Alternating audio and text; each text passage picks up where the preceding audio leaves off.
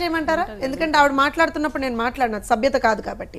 ఇక్కడ ఆవిడ ఏమంటున్నారంటే మాకు చెందినటువంటి నాయకురాళ్ళు ఎందుకు రాలేదు అంటున్నారు. మేము ఇప్పటికే చెప్తున్నాం, తెలుగుదేశం పార్టీ చేసేటువంటి ఉద్యమం కాదది, ప్రజలు చేస్తున్నటువంటి ఉద్యమంలో మేము మా వంతుగా మేము అక్కడికి వెళ్ళి అక్కడ ఉన్నటువంటి వాళ్ళని మేము ఎక్కడైతే వాళ్ళకి మా అవసరం ఉందో వీఆర్ స్టాండింగ్ దేర్.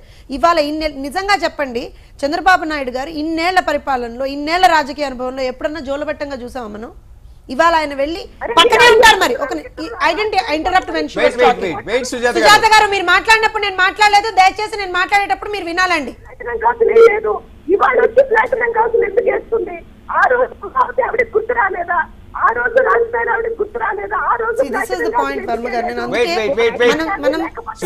సంస్కారాలతో డిబేట్ చేసుకున్నాం.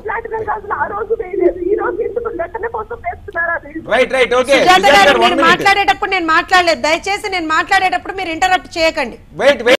కన్సర్న్స్ ఉంటే తర్వాత మాట్లాడండి. సుజాత గారు 1 minute.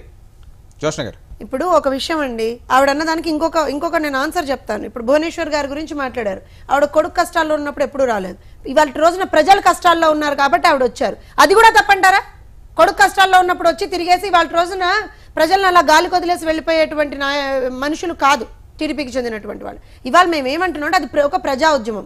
అక్కడ ఎక్కడైతే మేము మాట్లాడాలో అక్కడ మాట్లాడుతున్నాం, ఎవరైతే వెళ్ళి మాట్లాడాలో వాళ్ళు మాట్లాడుతున్నారు. అక్కడ ద పాయింట్ హియర్ ఇస్, ఇక్కడ నేను అడగదలుచుకున్నది వాళ్ళు ఒకటే, వాళ్ళు మహిళా నాయకురాలే కదా.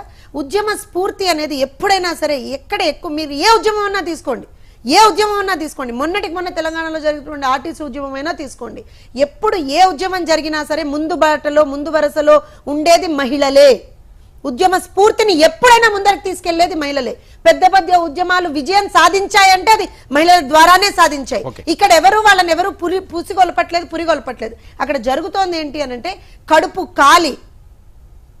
కాలి వాళ్ళు రోడ్ల మీదకి వస్తున్నారు. నేను ఒకటే అడుగుతున్నా వీళ్ళని, మీరు ఇన్ని మాటలు మాట్లాడే బదులు మీరందరూ వెళ్ళి ఎందుకు వాళ్ళతోటి మీరు నిలబడి మీకేం జరిగిందమ్మా అని అడగట్లేదు అంటాను నేను. మీ ఫీమేల్ ఎమ్మెల్యేనే ఉన్నారు కదా రజని గారు, ఆవిడ ఎందుకు వెళ్ళి మాట్లాడట్లేదు? ఎవరు ఎందుకు వెళ్ళి మాట్లాడట్లేదు? మీ పార్టీకి చెందినటువంటి మహిళా నాయకురాలు మీరు వెళ్ళి మాట్లాడాలి. బికాస్ మీరు అధికారంలో ఉన్నారు, మేము అధికారంలో లేవు, మేము ప్రతిపక్షంలో ఉన్నాం. ఒక పబ్లిక్ ఉన్నారు సత్యరాజ్ హైదరాబాద్ నుంచి. సత్యరాజ్ గారు గుడ్ ఈవినింగ్ అండి.